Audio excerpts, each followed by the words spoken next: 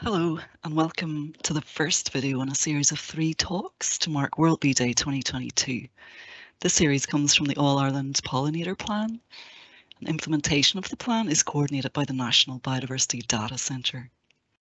The All-Ireland Pollinator Plan is a framework bringing together farmers, councils, businesses, schools, communities and individuals across the island of Ireland to create a landscape where pollinators can survive and thrive. In this first video, I'm going to give you an introduction to Ireland's bees and why they're in trouble. My name's Úna FitzPatrick and I'm a senior ecologist in the National Biodiversity Data Centre, and I'm also the chair and the project manager of the All-Ireland Pollinator Plan. Ireland has amazing bee species. We've got 101 different species. We have the honeybee, then we have 21 bumblebees, and then we have 79 solitary bee species. So the honeybee is a managed pollinator, that's the one that's kept by beekeepers, and it's not in decline. But unfortunately, of these 100 wild bee species, 1/3 are threatened with extinction from the island of Ireland. Bees are really important, as we all know, and the reason for that is that most insect pollination of our crops and our wild plants is carried out by bees. And the rest then is provided by the various other insects that visit flowers, particularly hoverflies and moths. And the reason why bees are so important within that insect mix is that bees feed their young only on pollen, so their whole life cycle is focused on visiting plants and collecting as much pollen as possible. We all know pollination is really important to us as humans. It's important for various different reasons. It's really important to the farmers and the growers who need pollinators to grow their pollinator-dependent crops.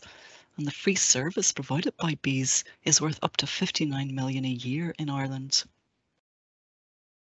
It's important to us, we wouldn't starve without pollinators, but it would be really hard to have a healthy, balanced diet because it's mainly the fruits and vegetables that need to be pollinated. And the third one is critical and sometimes overlooked. Pollinators are an incredibly important part of our natural ecosystems. And 78% of our wild plants benefit from insect pollination. So if you've got more wild bees, you have more wild plants, they have more insects, invertebrates, fruits and seeds, which means more birds and mammals. So it really is true to say, that wild plants sustain all other biodiversity, as well as providing carbon sequestration, flood mitigation, and not to mention the joy and the health benefits that we get from places where we can connect with nature.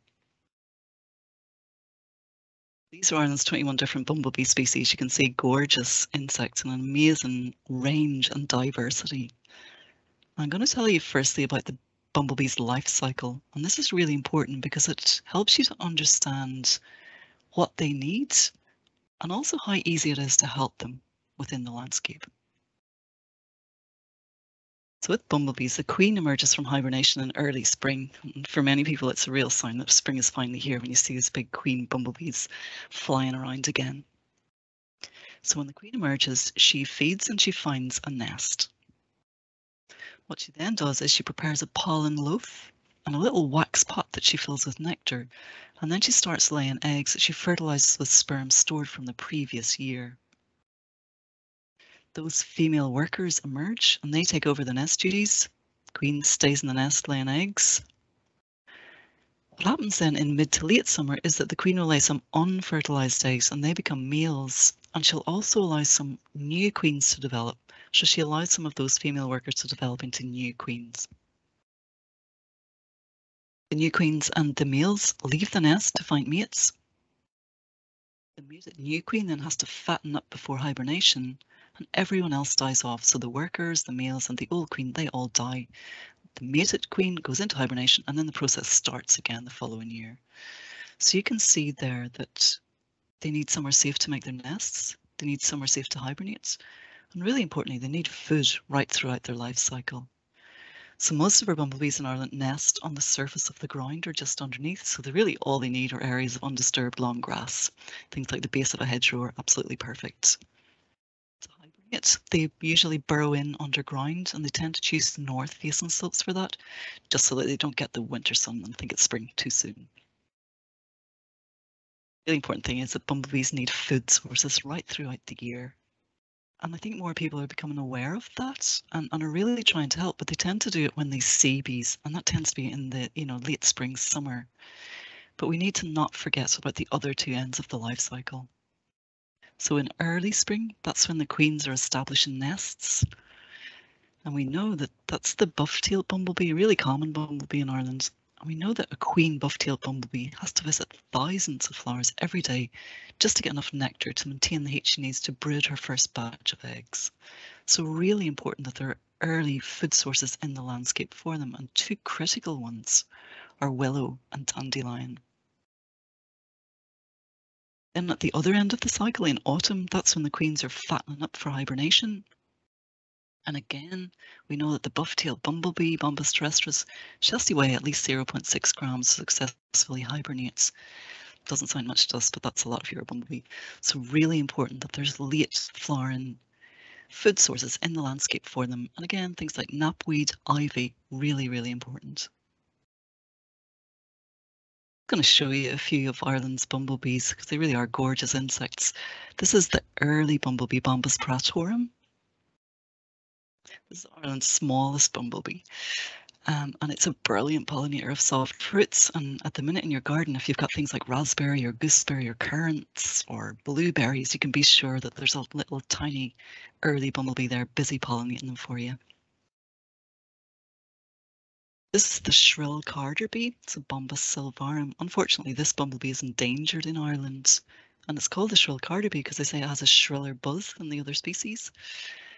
And while it is endangered in Ireland, the burren does hold most of the remaining populations in Ireland and Britain at the minute. So really important that we try to protect that species into the future. This is the tree bumblebee, Bombus hypnorum. So this is our most recent bumblebee arrival. It was first spotted in Ireland in 2017. And this one's unlike all the others in the way it nests. So I mentioned before that all our other bumblebees nest on the surface of the ground or just underneath. But the tree bumblebee nests above ground in holes in trees or in bird boxes sometimes. So it's just arrived in Ireland. You can see there. It arrived from Wales into the area around Dublin and also into Belfast, where it would have migrated across from Scotland.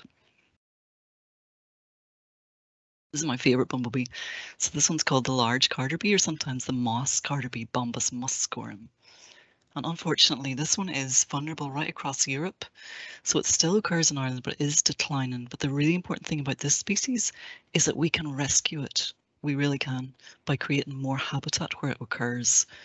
And within the All-Ireland Pollinator Plan, we've been trying to make that happen. And there's some amazing initiatives by local communities who've really got behind this bee where they have it in their area and are taking action to try and protect it into the future. So I'm going to tell you about Ireland's solitary bees. So 79 different species this time. So again, an amazing diversity. I think most people are surprised when they see, the range and extent of different species that we have. So there are 2 mason bees. Within the 79 solitaries, we also have 5 leaf cutter bees. We have the wool carder bee. There are 4 species of white-faced bees, 2 species of sharp-tailed bees, called sharp-tailed bees because you can see the really sharp point to their abdomen there. We've got 1 flower bee.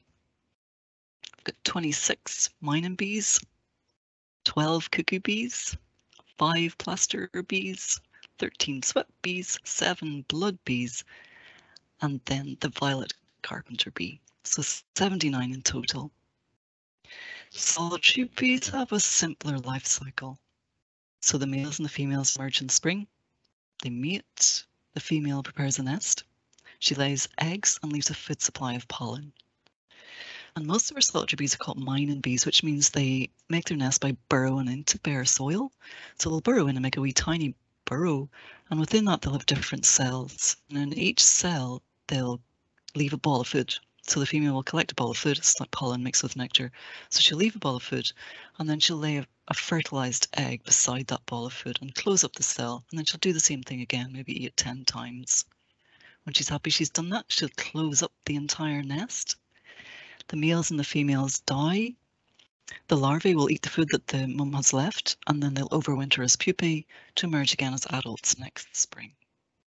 So solitary bees need nest sites, and they also need food sources. So where do solitary bees nest? Well, as I mentioned, most of our species are mining bees. So they nest in bare ground, usually south or east facing banks of bare soil. Really, really easy to create this. You know, all you need is a spade just to scrape back to create bare soil in the right aspect. Other 15 species of solitary we have are called cavity nesters, and they nest in south or east facing cavities.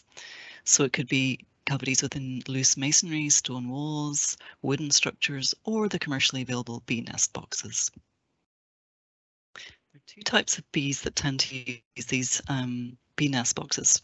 One are the leaf cutter bees. So you can see the photograph there.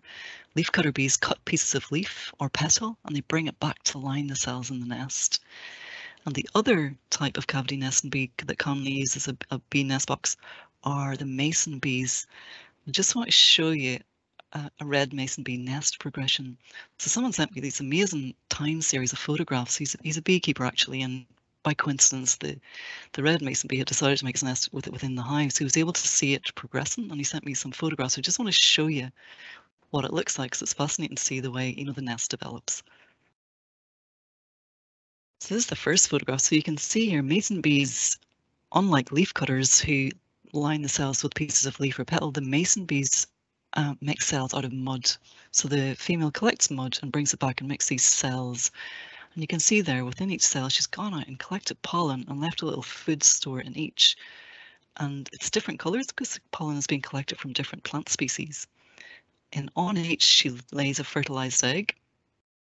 They develop into the larvae, and the larvae will then eat that food source that the mother has left. And the pupae will then overwinter to emerge again as adults the next spring. So you can see it's amazing to think this is happening unbeknownst to most of us out there with all our little solitary bees. And the interesting thing about the red mason bee is that research has shown that just one female red mason bee can do the pollination work of hundreds of honeybees. And that's the thing about solitary bees. Often we don't notice them in the landscape, but they're incredibly important pollinators. And I just want to explain why they're so good. So honeybees and bumblebees, they are brilliant at collecting pollen and bringing as much back as possible to the nest to feed their young. And they've evolved to store the pollen on their back leg, and they store it as a moist or a condensed pollen pellet. So they're able to bring lots back. Most solitary bees haven't quite evolved to do that. They do store the pollen on the back leg, but they store it as a loose or a dry pollen pellet. It's packed into the hairs on the leg. So you can see it there. You can imagine in that case, a lot more pollen gets dispersed around the flowers, which makes them obviously better pollinators. And then there's this other group of solitary bees and mason bees and the leaf cutter bees that I've mentioned. They haven't evolved to store the pollen on the back leg to return it to the nest. Instead, what they do is they pack it into the hairs on the underside of the abdomen. So you can imagine that's totally inefficient. The pollen goes everywhere. Fantastic for the plants because they're getting well pollinated, but the bee has to do lots more trips, which makes them, funnily much more efficient and better pollinators. Again, I could tell you about all 79 solitary bee species, but I won't. You'll be glad to hear. I'm just going to talk about a few of them. This is the wool carder bee. So this species was first spotted in Ireland in 2015 in Wexford and has since been expanding its range in the southeast. And it's a lovely looking bee. You can see it's got these distinctive yellow markings down each side and yellow dots down the sides of the abdomen. And the female wool carder bee scrapes hairs from leaves such as lamb's ear or woundwort, so any sort of hairy plant like that, and she scrapes them off and then cards them to use as a nest lining. This might be my favourite solitary bee. It's called the gold-fringed mason bee, and this little bee is a coastal species, so it only lives on sand dunes mainly, and it nests in empty snail shells. So it finds an empty snail shell and then makes a nest by collecting bits of moss, and that's where it'll lay its eggs. The tawny myna bee, again another gorgeous solitary bee species, really distinctive looking. This Solitude Bee was extinct in Ireland for 87 years before it was rediscovered again in 2012, which is fantastic. And since then it has been expanding its range in the southeast, which is fantastic to see. It's commonly found in gardens. It's a spring species. This is the solitary bee that most people might spot when they first become aware of solitary bees. It's called the grey or the ashy mining bee. Again, it's one of our most distinctive and commonly spotted in spring. You can see it has these really two clear grey bands of hair on the thorax there just behind the head. Last one I'm going to mention, but this is our newest solitary bee arrival. So it arrived in Ireland for the first time really recently, just in March 2022. And spotted in Dublin City. It's called the hairy-footed flower bee. Again, another fascinating insect. The males have these really hairy feet. You can see it on the picture there on the left. And the female looks completely different, almost bumblebee-like. So say this species was discovered by a local community group in Dublin. It'll be fantastic to see, and hopefully see it expand its range in coming years. So you can see that we've got amazing bees and pollinators in Ireland, but unfortunately they're declining. And I think most people are very familiar with the reasons for this at the minute, but just to go through them. The main reason is habitat loss, it's homelessness. Also a decline in wildflowers, which are hunger. Pest and disease cause sickness. The use of pesticides, which causes poisoning. And then climate change. And just to touch on climate change for a minute, because there's a couple of reasons why climate change is so difficult for bees and other insects. The first one is that you can get something called temporal mismatches, which means that the plants can flower before the bees emerge from hibernation, so there's no food source when they do. And the other thing is that the range a species can exist in can shift, but because our habitats are so fragmented, the bees can't move because it's too far for them to fly. So I suppose it kind of brings home how important it is that we make the whole landscape more pollinator friendly to give pollinators a fighting chance against climate change.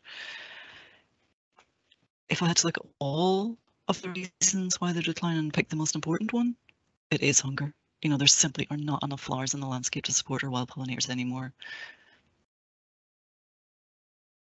There is a lot that you can do to help.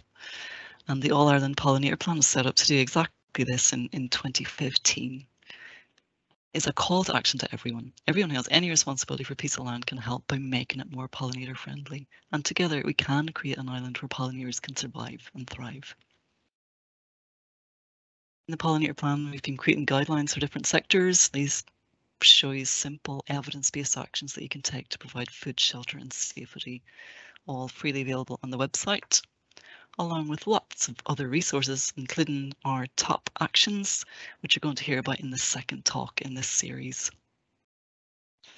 And it is true, that lots of small actions taken together can begin to solve big problems. And to end, an enormous thank you to all those thousands of people who've already engaged with the All-Ireland Pollinator Plan and are helping to create an island where pollinators can survive and thrive. And I hope that other people will get involved in the future. Thanks.